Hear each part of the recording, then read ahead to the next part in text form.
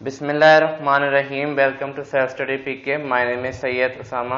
Last lecture में हमने बात की थी इंटरनेशनल रिलेशन की थ्योरीज की। उसी से हम लेके शुरू होंगे कि theory is build in order to study any academic system academically और स्ट्रक्चरली। तो सारी की सारी थ्योरीज तो एक लेक्चर में कवर नहीं हो सकती, तो आज हम पढ़ेंगे रियलिज्म के बारे में और न्यू रियलिज्म के बारे में। पहले हम देखेंगे कि थ्योरी क्या है और फिर हम ये देखेंगे कि इंटरनेशनल रिलेशंस के सब्जेक्ट में किस तरह से अप्लाई होती है। हमारे चैनल पे मजीद वीडियोस देखने के लिए हमें इस नंबर पे फाइनेंशियल सपोर्ट करें थ्रू इजी पैसा। नंबर ये है 0320044254। चैनल को सब्सक्राइब करके वीडियोस को लाइक करके उनके नीचे कमेंट करके भी आप हमारी हेल्प कर सकते हैं। काइंडली लेक्चर्स को ऑनलाइन देखें, डाउनलोड करके ना देखें, अदरवाइज हमें कोई फ़ायदा नहीं होगा और हम मजीद आपके लिए लेक्चर्स नहीं बना पाएंगे। तो सबसे पहले बात करते हैं कि इंटरनेशनल थ्योरी में रियलिज्म की। रियलिज्म 17वीं सेंचुरी में एक थ्योरी के तौर पे थॉमस होब्स ने पेश किया था। ये थ्योरी क्या थी इसको हम देखते हैं। उस वक्त इंटरनेशनल रिलेशन का सब्जेक्ट मौजूद नहीं था। बाद में हैंस जे मॉर्गन था, उन्हें इसको इंटरनेशनल रिलेशन में इंट्रोड्यूस किया था, या यूं कह लें कि उसने इंटरनेशनल रिलेशन के एक खास सिनेरियो को एक्सप्लेन करने की कोशिश की थी थ्रू रियलिज्म। तो इसलिए इसको हम फादर ऑफ रियलिज्म भी कहते हैं, father of realist school in IR hence J Morgan था को। इसके अलावा हेनरी किसिंजर भी एक बड़ा फेमस रियलिज्म का फॉलोअर था। तो मेन अजम्पशन ऑफ रियलिज्म की बात करते हैं। जैसा कि मैंने आपको बताया, थ्योरी का मकसद होता है खास सिनेरियो को एक्सप्लेन करना। तो रियलिज्म की जो अजम्पशन है वो ह्यूमन बिहेवियर के बारे में है। इसका सेंटर ह्यूमन है। तो कहता है, रियलिज्म कहता है कि जो ह्यूमन लाइफ है ये नेस्टी होती है, ब्रुटिश होती है और शॉर्ट होती है। Human life is नेस्टी, ब्रुटिश and short. अगर आसान लफ्जों में बात करें तो ह्यूमन नेचर को वो कह रहा है कि ये एक तरह से मतलब बड़ी जालिमाना नेचर है। इसको एक्सप्लेनेशन कर लेते हैं इसकी थोड़ी सी, कि जिस तरह आप सुबह घर से निकलते हैं आप अपनी बाइक पे या गाड़ी पे, तो आपकी कोशिश होती है कि आप दूसरे बंदे को रास्ता दिए बगैर आगे निकल जाएं, क्योंकि आपको अपने काम पे जाने की जल्दी होती है। मतलब ये कि हर बंदा जो है, हर शख्स जो है, उसको अपना बेनिफिट अजीज है, वो अपने लिए काम करता है, वो अपने इंटरेस्ट के लिए काम करता है। उसके लिए उसको आप एक तरह से सेल्फिश भी कह सकते हैं। तो जो रियलिस्ट के जो मानने वाले थे उन्होंने बताया सबसे पहले कि जो ह्यूमन नेचर है वो असल में ये जो नेचर है इसको सेल्फिशनेस नहीं कह सकते, ये इननेट नेचर है इंसान की। मतलब ऐसी चीज है जो इंसान पैदाइशी तौर पे लेके आता है। अब ये बात कैसे सेटिस्फाई की जा सकती है पैदाइशी तौर पे लेके आता है, कि देखें जब एक बच्चा होता है, जब उसको भूख लगती है तो वो रोता है।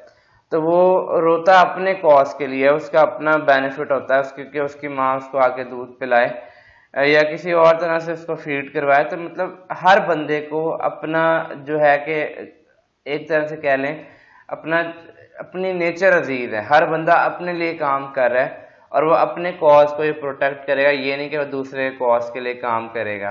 तो इसको मजीद रियलिज्म को समझाने के लिए अब हम थोड़ा इंडिविजुअल लेवल से कंट्री लेवल पे या इंटरनेशनल लेवल पे जाना चाह रहे हैं। ऑल पावर इक्वेशन है। ऑल पावर इक्वेशन कहती है कि दुनिया में हर शख्स या हर नेशन पावर एक्वायर करना चाहता है। अब ये पावर काफी तरह की हो सकती है, इससे बाद में डिटेल से बात करेंगे। The whole equation in mind is controlled by power equation. मतलब हर शख्स चाहता है कि उसके पास पावर ज्यादा हो। पावर का मतलब ये होता है कि दूसरों से अपना काम करवाने का तरीका ताकत के जरिए से। तो ये जो पावर है यही तमाम एक्शन और रिएक्शंस डिटरमाइन करती है। अब आपकी एग्जांपल ले लेते हैं कि ये जो पावर इक्वेशन है ये आप पे कैसे लागू होती है।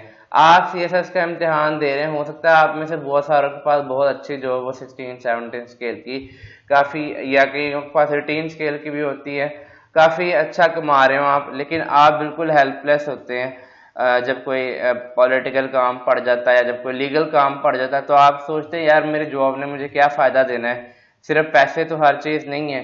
तो मेरे पास कोई अथॉरिटी होनी चाहिए कि मैं उसको कहीं पे इम्प्लीमेंट करवा सकूं। मेरी बात कोई जब मैं कुछ कहूं तो उसके पीछे मतलब कोई एक्शन उसके वजह से हो। तो बेसिकली हर बंदा पावर के लिए स्ट्रगल कर रहा है। बेशक आप जो मर्जी कहें कि लोगों को सर्व करना है, मेरा मसला ये, मैं ये चाहता हूँ पाकिस्तान की हेल्प करें, तो यहाँ पे लेकिन जो बैकग्राउंड में आपके दिमाग में चीज चल रही होती है वो पावर ही होती है। अच्छा, मैं यहाँ पे आपसे एक बात करना चाहूंगा जो टॉपिक से हट के है, कि कभी भी नेगेटिव इमोशंस को अपने सब्जेक्ट का टारगेट ना बनाएं। जैसे फर्ज करें आपने सीएसएस की तैयारी करी कि आपके साथ फलां वक्त पे किसी ने ज्यादती कर दी थी, या आपके गांव में फलां वक्त में कुछ हो गया था, तो आप चाहते हैं कि आप सीएसएस ऑफिसर बन के, सीएसपी ऑफिसर बन के उस बंदे से बदला लें। मैं आपको बता दूं कि जो सीएसएस की तैयारी है ये काफी लेंथी होती है, और ये जितनी लेंथी होती है इस दौरान में आपके जो नेगेटिव इमोशंस होते हैं या आपके साथ जो ज्यादती हुई होती है वो खुद ही खत्म हो जाती है, क्योंकि वक्त सबसे ज्यादा गम को भरने वाला चीज है। और जब इंटरेस्ट खत्म हो जाता है फिर तैयारी की खत्म हो जाती है। तो आपके कोई पॉजिटिव इमोशंस या इंटेंशन होने चाहिए, अदरवाइज आप इस सीएसएस के जर्नी में लॉन्ग टर्म नहीं चल सकते। अगर कुछ हैं भी तो उनको माफ कर दें, अपने आप को उस चक्कर से आजाद कराएं, अपने माइंड को फ्री करें और फिर सीएसएस की तैयारी करें। अच्छा, तो हम बात करते हैं कि हमारे मुआशरे में जो इवन फन एक्टिविटीज होती हैं, जैसे आप देखते हो कि वो कोई ऑर्गेनाइज करवाते हैं कि म्यूजिक कंसर्ट करवाते हैं, इवन वो भी एक तरह से एक पावर शो होता है। इवन आप देखो कि वो जो हमारे पाकिस्तान में कल्चर है, वो गलियां बंद करके नाच ख्वानी करवाने का या कुरान ख्वानी करवाने का, वो भी एक तरह से स्टेट को चैलेंज किया जाता है या लोगों को दिखाया जाता है देखो हम तो बड़े पावरफुल हैं और हम ये सब कुछ बंद करवा सकते हैं। तो बेसिकली हर एक्टिविटी जो है वो किसी ना किसी तरह पावर से रिलेटेड है। अब अगर ये जो बात करी है हमने इंडिविजुअल लेवल पे करी है, अभी तक जितनी बात करी ये हमने इस थ्योरी को समझाया है। अब इस थ्योरी को इंडिविजुअल लेवल पे अप्लाई करने के बजाय स्टेट लेवल पे अप्लाई किया था हैंस जे मॉर्गन था ने। उसने कहा कि स्टेट्स भी बिल्कुल इसी तरह होती हैं जिस तरह ह्यूमन बिहेवियर, क्योंकि स्टेट्स बनती हैं इंडिविजुअल ह्यूमन से।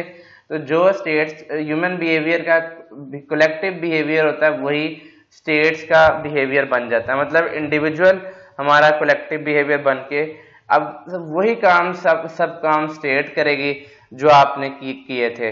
तो every state tries to maximise it's interest of power, जिसको हम नेशनल इंटरेस्ट कह सकते हैं। वो किसी भी फॉर्म में हो सकता है, वो रिसोर्सेज की फॉर्म में हो सकता है, इकोनॉमी की फॉर्म में हो सकता है, वो मिलिट्री की फॉर्म में हो सकता है। तो हर कंट्री चाहती है कि वो दूसरी कंट्री से ताकतवर हो जाए। States behave, sorry for the spelling, states behave in an aggressive manner. तो जो स्टेट्स हैं उनका एग्रेसिव बिहेवियर होता है। एग्रेसिव बिहेवियर का मतलब आप समझ सकते हैं एक एग्जांपल से, जैसे कि अमेरिका ने अटैक किया वियतनाम पर। अब यहाँ पे मैं आपको बता दूं, अमेरिका एक पावरफुल कंट्री है in terms of military, in terms of economy and in every term, in terms of human resource. और वियतनाम एक वीक कंट्री है, मतलब ना उसके पास कोई पावरफुल आर्मी थी ना कुछ रिसोर्सेज थे। तो अगर अमेरिका अटैक करता है वियतनाम पे तो यहाँ पे गुड और बैड का कॉन्सेप्ट नहीं है कि वियतनाम ने वापस अटैक इसलिए नहीं किया कि वो बहुत अच्छी कंट्री है, ऐसा नहीं है, बल्कि वियतनाम ने वापस रिटेलिएट इसलिए नहीं किया क्योंकि उसके पास पावर नहीं थी। मतलब हर चीज को आप कह सकते हो in terms of power. Human nature है कि ताकतवर जो कमजोर होता है उसको खा जाता है। तो बिल्कुल हम यही चीज भी स्टेट्स में पहले देखते रहे थे या देखते रहे हैं अब भी। अगर यूएस की इन्वेजन की बात करें अफगानिस्तान में, again it is for the sake of power, चाहे उसके पीछे अनासिर कुछ भी हो कि टेररिज्म खत्म करना था, बट पावर थी तो वो वहां तक पहुंचे।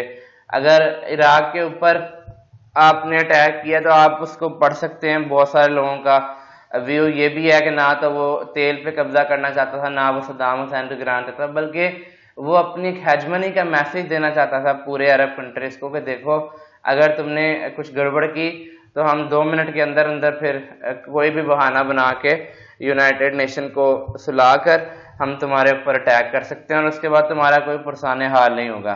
तो बेसिकली ये अपनी हेजमनी को मेंटेन करना है, अपनी पावर को मेंटेन करना है। Everything is defined in terms of power. तो रियलिज्म के 4 प्रिंसिपल्स हैं जिसके ऊपर रियलिज्म बेस करता है, उसको हम जरा थोड़ा डिटेल से भी स्टडी करेंगे। पहले जरा बारी बारी देख लेते हैं। States are the basic building actors in international system. देखें अभी हमने थोड़ी देर पहले थ्योरी पढ़ी थी, थ्योरी के बाद अब हम इंटरनेशनल रिलेशन के चैप्टर में दाखिल हो चुके हैं, सब्जेक्ट में दाखिल हो चुके हैं। तो इंटरनेशनल रिलेशन है, उसका जो बेसिक बिल्डिंग ब्लॉक है, ये एक्टर है, वो है स्टेट। तो मतलब कोई इंडिविजुअल को नहीं देखा जाएगा, बल्कि स्टेट को देखा जाएगा कि कैसे एक्ट कर रही है। बुनियादी इकाई स्टेट है, क्या वो जंग कर रही है, क्या वो डिप्लोमेसी कर रही है, क्या वो ट्रेड कर रही है, तो स्टेट के ऊपर फोकस होगा, बाकी इंडिविजुअल्स के ऊपर फोकस नहीं होगा या ऑर्गेनाइजेशंस के ऊपर फोकस नहीं होगा। तो ये बात आपने याद रखनी है। इसका बेसिक जो यूनिट है वो स्टेट है। World is in a state of anarchy, again यहाँ पे स्पेलिंग रॉन्ग है, ANARCHY। ये बेसिकली मैं गूगल डॉक पे लिखता हूँ तो वो कुछ स्पेलिंग गलत कर देता है कभी कभार। अच्छा, अब यहाँ पे जरा इस एनार्की को समझ लेते हैं कि एनार्की होता क्या है। आपने देखा होगा कि आपके घर में जो होल्ड होता है वो आपकी मदर के पास होता है, और अगर उससे बड़े होल्ड की बात कर लें तो वो आपके फादर के पास होता है, और अगर उससे बड़ा, अगर आप एक कंबाइंड फैमिली सिस्टम में रहते हैं तो वो आपके दादा अब्बू के पास होता है। तो नेशन स्टेट सिस्टम में ऐसा नहीं होता। ये जो हमारी दुनिया है ये एनार्की को फॉलो कर रही है, एक क्योस है, एक अफरा तफरी है, एक्सटर्नली अनस्टेबल है। कैसे?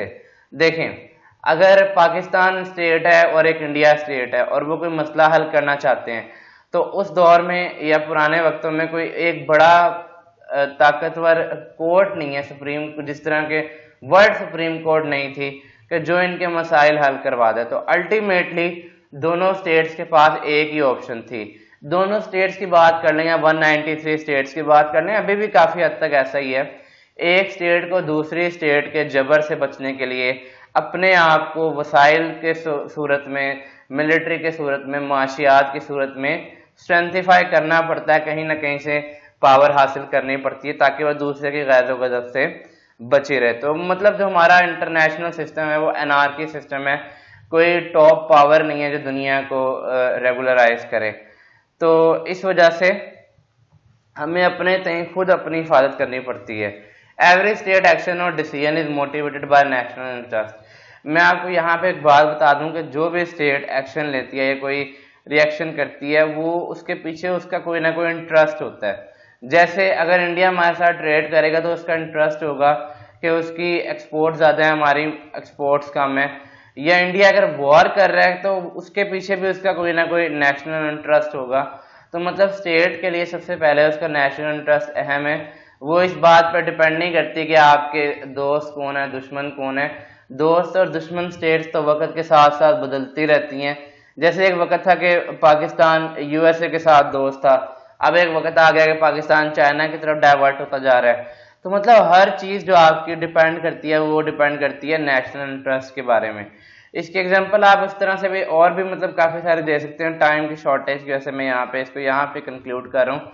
आगे चलते हैं। National interest is always defined in terms of power. जैसा कि मैंने आपको समझाया था कि पावर का मतलब है कि किसी और के एक्शंस को इन्फ्लुएंस करना या उनको अपने मुताबिक ढालना, इसको हम पावर कहते हैं। तो पावर कई तरह की हो सकती है, मिलिट्री पावर भी हो सकती है, इकोनॉमिक पावर भी हो सकती है, डिप्लोमेटिक पावर भी हो सकती है, पॉलिटिकल पावर भी हो सकती है, सॉफ्ट पावर भी हो सकती है। मतलब इसकी मजीद टाइप्स हम इंशाल्लाह ताला तब पढ़ेंगे जब हमारे पास ये डिटेल में टॉपिक आएगा। तो अगर इसको यहाँ पे कंक्लूड करें तो मैं ये कंक्लूड करूंगा, जो स्टेट है उसकी जो नेचर है वो ह्यूमन नेचर जैसी होती है।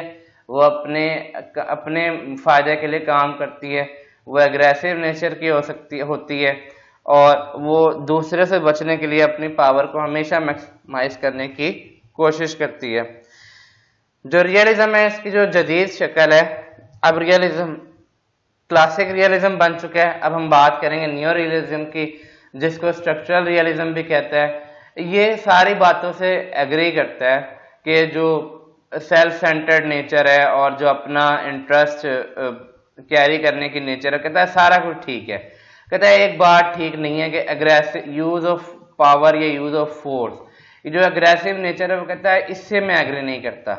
अच्छा, वो इससे एग्री क्यों नहीं करता? वो ब्लेम कर रहा है इनडायरेक्टली जो हमारा इंटरनेशनल सिस्टम है। वो कहता है इंटरनेशनल सिस्टम सही नहीं है।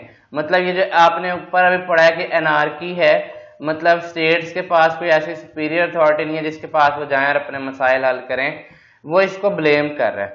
वो कहता है कि ये जो ठीक है कि पावर एक्वायर करते हैं, नेशनल इंटरेस्ट को सेटिस्फाई करते हैं, मगर ये जो गलत तरीका इस्तेमाल करते हैं वो इसलिए है क्योंकि हमारे ऊपर कोई बैठा हुआ नहीं है देखने वाला जो हमें रेगुलराइज करे, जो हमें कहे कि डराए कि जंग नहीं करनी या कोई इस तरह का गलत काम नहीं करना जैसे दूसरी स्टेट का पावर कम हो या नुकसान हो। तो वो कहता है इसका जो सोल्यूशन है, इसकी जो वजह है वो है इंटरनेशनल अनजस्टिस, और इसका जो सोल्यूशन है वो है इंटरनेशनल जस्टिस। मतलब एक ऐसी हायर अथॉरिटी हो जो सबके ऊपर देखे, सबको यकसां देखे और सबको यकसां मौके फराहम करे। तो इसकी जस्टिफिकेशन ये देता है कि जो स्टेट्स हैं, ये जो एग्रेसिव बिहेवियर की जस्टिफिकेशन है उसकी, वो ये जस्टिफिकेशन देता है कि जो स्टेट हैं they are obsessed with security. मतलब उनको जो मेन एम है वो जिस तरह से एक इदारा चल रहा होता है उसको चलने के पीछे जो कार्रवाई अमल में होती है वो इस वक्त स्टेट्स के पावर अटेन करना है, सिक्योरिटी को मेंटेन करना है। तो कहता है अगर आप इस थ्रेट को ख़त्म कर दें कि किसी को किसी से खतरा ना हो, मतलब इंडिया पाकिस्तान पे अटैक नहीं करेगा या पाकिस्तान इंडिया पे अटैक नहीं करेगा या यूएस ये गारंटी करेगा आप वो किसी के साथ जंग नहीं करेगा, तो ये जो मसाइल हैं हमारे एग्रेसिव नेचर के ये हल हो जाएं और हर बंदा पीसफुल वे में काम करे। तो डियर स्टूडेंट्स, ये था हमारा आज का lecture about realism and new realism. मैंने आपको इतनी बात बताई है कि अगर आप कहीं से भी इस बुक से पढ़ना शुरू करें तो इंशाल्लाह ताला आपको ये मसाइल पेश नहीं आएंगे। तो ये तो नहीं हो सकता कि मैं पूरी किताब खत्म करवाऊं या पूरी बुक पढ़ाऊं, अब आगे से आपने खुद से स्टडी करना है। Thank you very much for watching this lecture. Please do not forget to like and share this video and subscribe my channel for more videos.